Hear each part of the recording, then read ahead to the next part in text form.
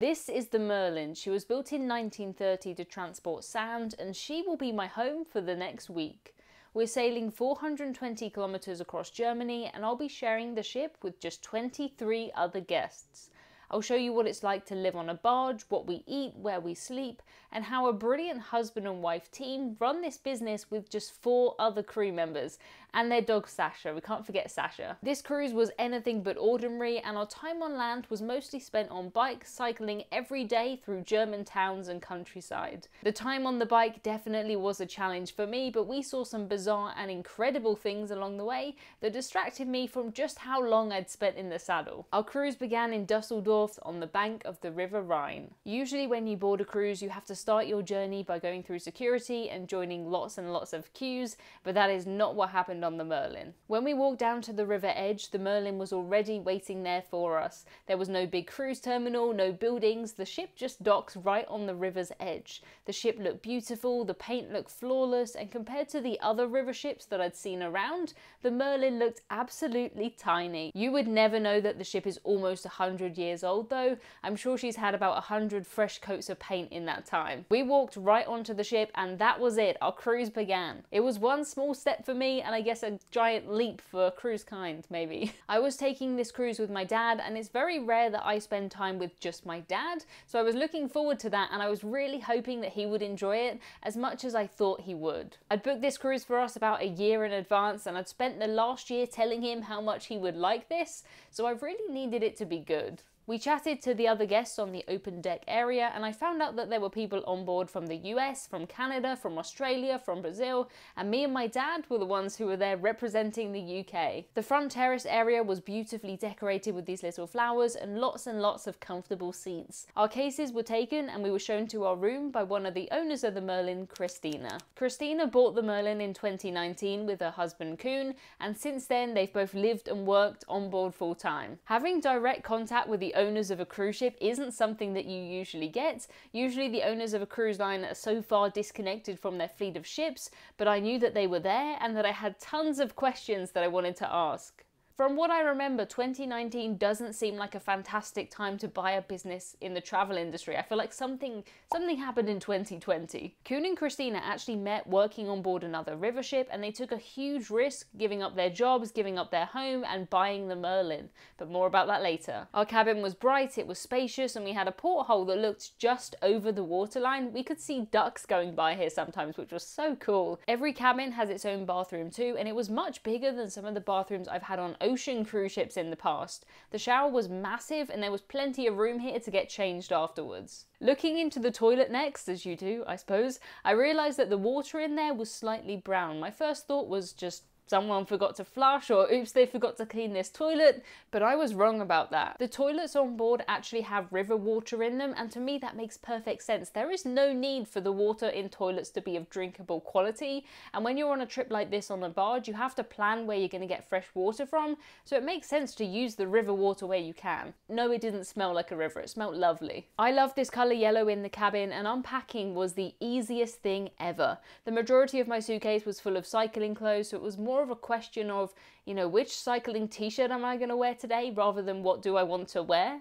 I did pack a few dresses and a few normal t-shirts, but they really didn't take up a lot of space, and I am a fan of packing light, so this worked very well. To cut costs, I do use public transport wherever I can, and it's just so much easier when you don't pack so much stuff to kind of stand by your suitcase on the train. We unpacked into the shelves on the side and left some things in our suitcases under the bed. I brought my Captain Hudson suitcase with me, and our channel mascot Captain Hudson was with me every step of the way. Hudson has been cruising all over the world, but I thought this might be his first time cycling. Not that he would cycle, of course, he was carried around by me the entire way, which must have been nice. After unpacking, we were all invited into the main lounge for a welcome talk. I loved the design of this area and it really felt as though a lot of thought had gone into the decorations.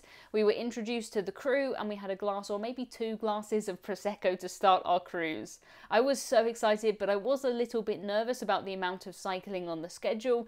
I could not be described as a cyclist by any stretch of the imagination. Definitely not. I had noticed the bikes out the front though. They were there and they were kind of looking at me, challenging me. I knew though that I could take a rest day if ever I wanted to. Nobody is forced to go cycling at any point, and there's plenty of things on the schedule that are not cycling related. Some people do come on this cruise and they stay on board every day, which is totally fine. The ship usually won't be sailing all day, so people will kind of come and go whenever the ship is docked. Next on my to-do list was food. The way that it works on a barge is that there's a set 3-course meal every day for dinner, and the menu is put on this board a day in advance. The idea of set menus does normally make me feel a little bit nervous, but if we saw something that we didn't like, we could talk to Christina and she would make us an alternative if possible. For example, if you saw the menu and you saw that tomorrow's dinner was lamb and you really didn't like lamb, you could have the vegetarian option or something else. You just need to tell Christina. On the bigger river cruise ships and the ocean ships, you'll usually have a menu that you choose from, but with 24 guests, that just is not possible. I cannot imagine a single dish that I could cook successfully for 24 people and have every part of that dish hot at the same time. That's really tricky, let alone a 3-course meal, so I was very impressed with all the food on this cruise. Christina is the owner of the Merlin and also the chef on board, along with about 20,000 other jobs that she does. You would expect that if somebody had so many jobs, they might not be fantastic at every single one, but this first meal proved that Christina was a brilliant chef. We had a sweet corn soup to start, beef or tofu bourguignon for the main, and an apple strudel to finish. I'm amazed that I managed to say the word bourguignon there. That was very good. Proud of that. I hoped that the rest of the food would be as good as this first meal, and I knew that the food was not just for the enjoyment of eating it, but also it had to be the fuel for our daily excursions. Staying on a ship of this size does mean that you get to know every single other guest. You eat together every day, and normally you're out cycling together too, so you get to know everybody very fast. It's easy to get lost on the big ocean ships with thousands of people, but on a barge of this size you see the same people all day every day. Everyone in our group seemed lovely and really interesting, so I was looking forward to getting to know them a little better. I didn't imagine that the barge would have had a kitchen like this when it was originally built in 1930,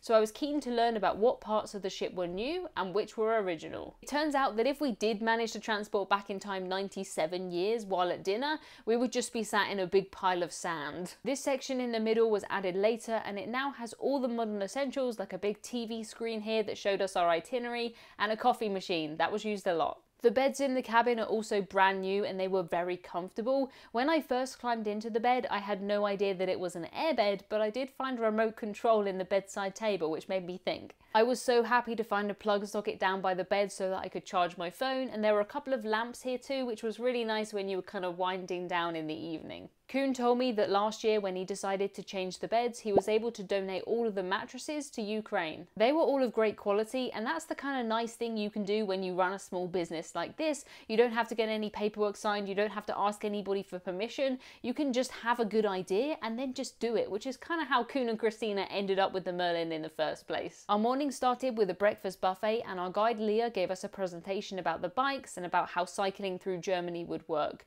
Leah would guide us across Germany every day and make sure that we had everything that we needed. Luckily for us, she had a lot of knowledge about the bikes, and we would need that a few times during this cruise. Leah would literally put herself between us and cars, and if that's not going above and beyond for a job, I do not know what is. We cycled mostly on bike paths along the canal or through the woods, but we did spend some time on the roads too. Germany is so well set up for bikes though that we almost always had a path to cycle on, or if we didn't, the cars were still very, very nice to us. I loaded up my bike with my bag, my lunch and my Captain Hudson, and then we headed out. In total, we cycled 57 kilometers to Münster, which is the furthest that I've ever cycled in my life. My thighs were on fire trying to keep up with everybody else, but I felt so accomplished when I got back to the ship. It's not often that I push myself with a challenge like this, so I was very proud of myself, and I was also very proud of my dad, who seemed to just find this so easy. Seeing the ship waiting for us when we came around the corner was just incredible, and I did get to thinking, I wondered what did Kuhn and Christina do during 2020 when cruising shut down completely. In 2019, they'd quit their jobs, they'd sold their home, they'd put everything they had into the Merlin, and then there was a global pandemic. Being ever entrepreneurial, they decided to open up the ship as a floating restaurant for a little while before they could resume sailing, and they even had to operate a little one-way system in the barge, which must have been very tricky. Luckily, the Merlin does have a section down the side so that you can wander back around that way, and I would often hear Sacha, the ship's dog, wandering along here because my cabin was just underneath. Her little tippy-tappy feet was so cute, and she was always so well behaved. Sacha has always lived on ships, so she's totally used to it. She gets loads of attention, she gets fresh air, and she gets walks in interesting places every single day. I think that is the perfect life for a dog.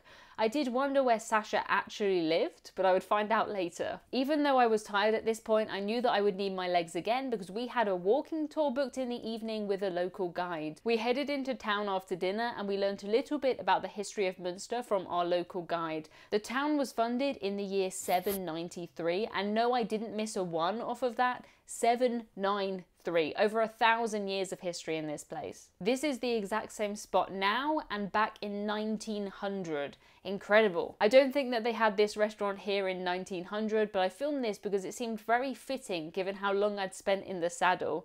The tour lasted around an hour and then we headed back to the ship ready to recharge for the next day. It was the second day that I made a decision that would change the rest of my cruise, and it is one of the best decisions that I've ever made.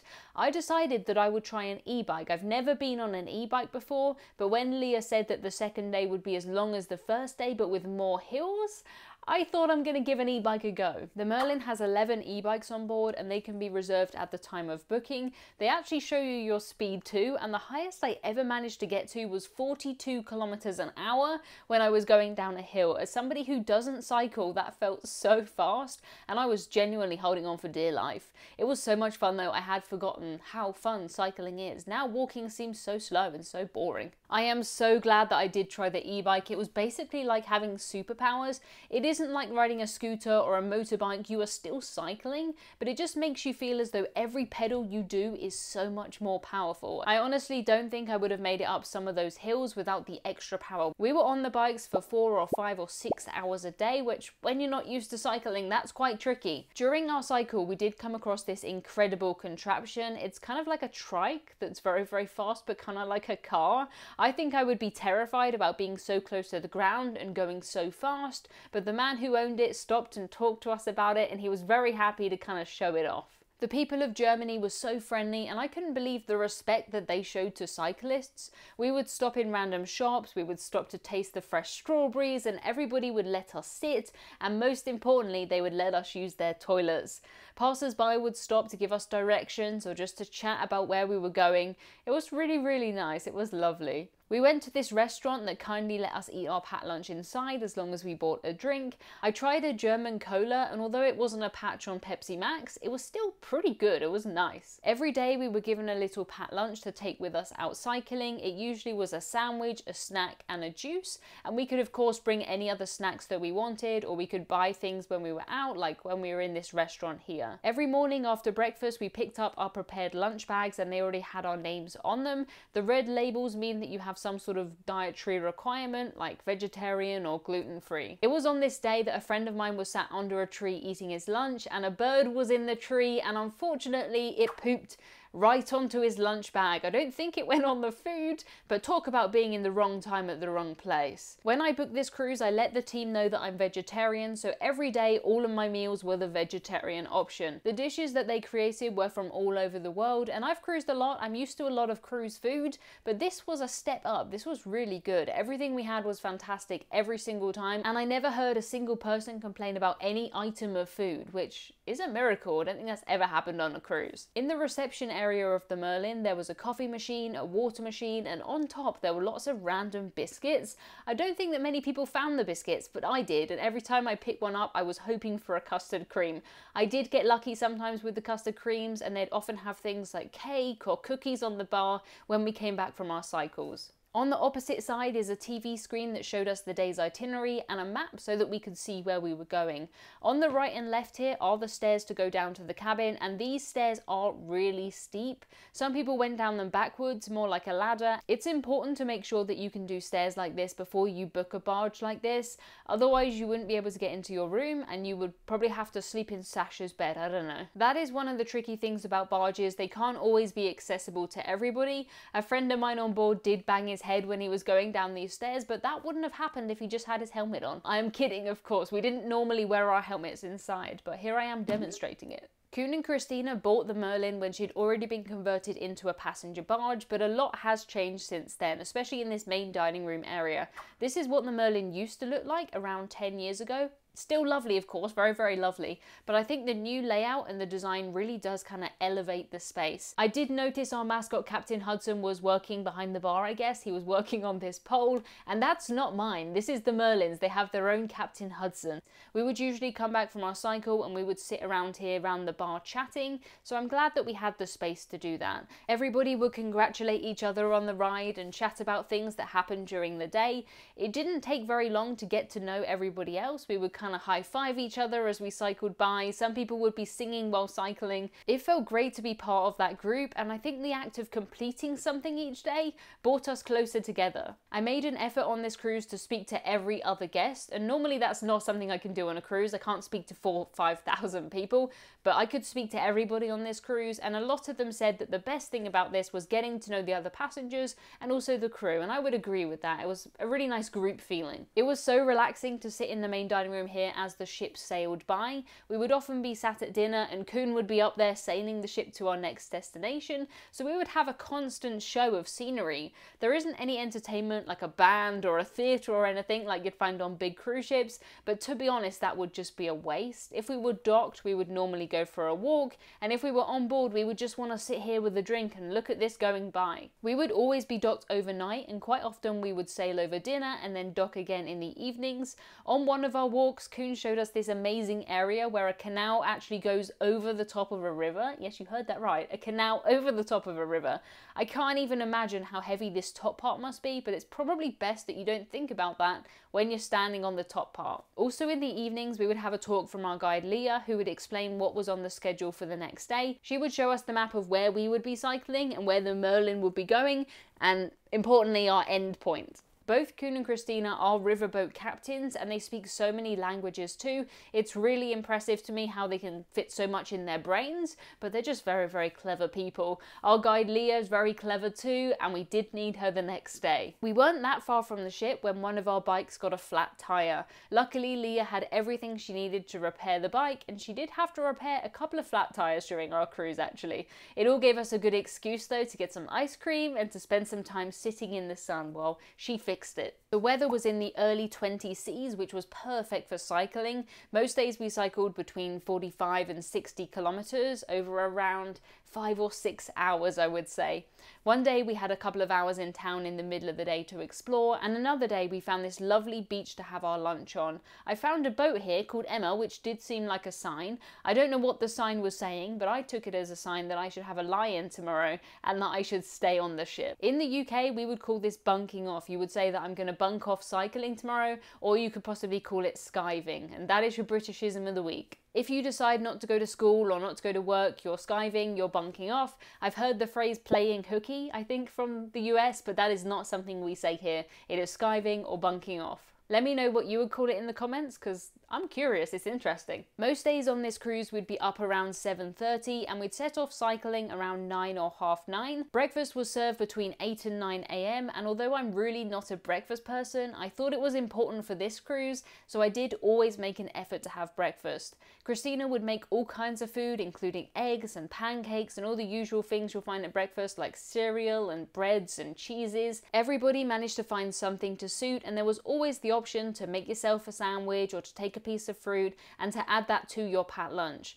I quite often made myself a Nutella sandwich or a Nutella sandwich, depending on how you want to say it, and I ate that in addition to my regular sandwich. It was quite funny to me to see how everybody would make trades with their snacks. I got a Snickers in my lunch bag one day and my dad loves those, so I traded that with him, and sometimes you would see someone has 2 packets of M&Ms, someone has 2 bananas, and you can see something's happened there. Of course, if you get something you don't like, you can ask Christina to change it, but I did think it was funny how it kind of turned into a currency, a bag of M&Ms or a Snickers. I did bring some Cliff Bars with me too, and I only really eat these when I'm exercising, but they made the perfect cycle snacks because I could put them in the handy pockets that are on the back of my cycle t-shirts. It is such a handy place to have pockets. I think more t-shirts should have pockets on the back, and I might start a petition.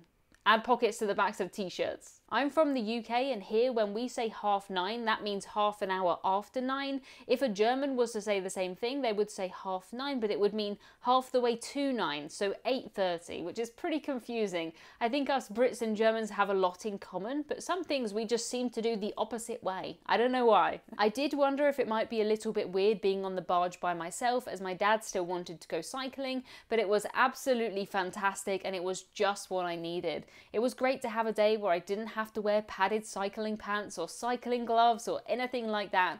I wore a dress and it felt fantastic. I spent the day sat out here on the front deck and it was like I had my own private barge. The bar was closed during the day, but I could still sit inside if I wanted or out here in the sunshine. I took the opportunity to film the ship without the other guests on there, and I called my mum to let her know how my dad was getting on. While I was out of the cabin, it was cleaned as it was every day, and the ship was absolutely spotless. I loved how the soap was called Soapy too. I think that's just a genius name for a soap. I could see the world go by from my porthole, and sometimes when we were docked, I could see out and onto land. I did love watching people as they walked by the Merlin. They would really try and peer in, and it was cool to be the person who was in, looking out. I told my mum that my dad seemed to be having a good time and that he seemed to be finding it quite easy. I knew that my dad cycled, but I guess I just didn't really realise how much. It was such a relief to me to see him enjoying it, as I'd spent that full year telling him how much he would like this. That is what cruising is all about for me. It's getting to experience new things with the people that you care about and making memories that you will not forget. I definitely won't forget the afternoon when, after our cycle ride, we went to visit the Volkswagen factory. Here we saw this very cute little car and we watched these cars being fired up and loaded into their parking spaces, ready for new owners to collect them. I'm not sure if you can get an idea of scale or speed in this video, but it was seriously impressive, and each one of these towers, they have two, each one holds hundreds of cars. You can buy tickets to go on a ride up here actually, but we were having a tour with a guide, so we kind of had to move on.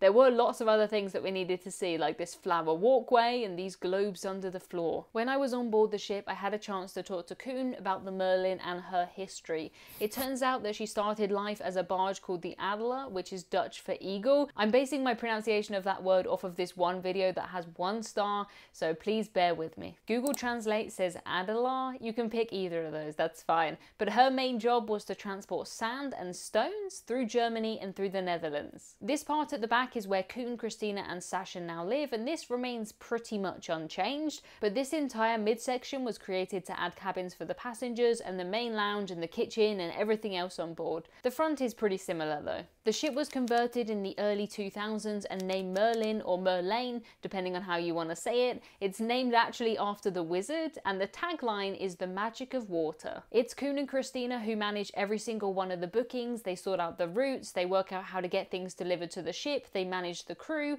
and some of the crew have actually been on board longer than Koen and Christina. They basically came with the ship. It sounds like a logistical nightmare and I have no idea how they organise it, but I'm very glad that they do. They also have to plan where we will dock the ship when we sail, and Koen actually grew up on cargo ships, so I suppose it's kind of second nature to him. For me though, the idea of sailing a ship, especially through a lock, is terrifying. When you reach a lock, it'll suddenly get very, very dark. If you're at dinner, it's weird, but if you're in your cabin, it is even stranger. What happens in a lock is that the ship will sail in, it's then sealed, and the water level will raise up or drop down so that the ship can carry on the next river.